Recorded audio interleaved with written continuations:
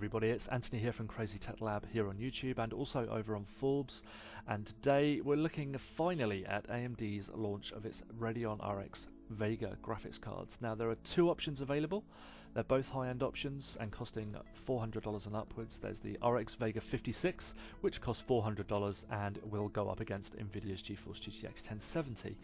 The next option is the RX Vega 64, which goes up to $499 for the basic version and will go up against the Nvidia GeForce GTX 1080.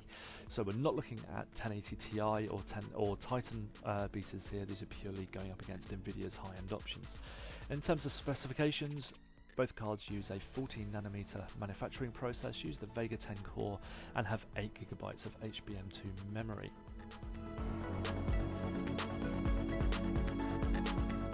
Both cards will use two 8-pin power connectors and use a blower fan.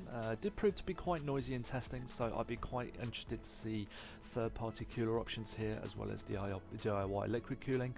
You also get 3 DisplayPort connectors and a 1 HDMI connector. So if you want to see the full review including benchmarks, you can head over to Forbes to see my full review including overclocking performance using the link below. Thanks a lot.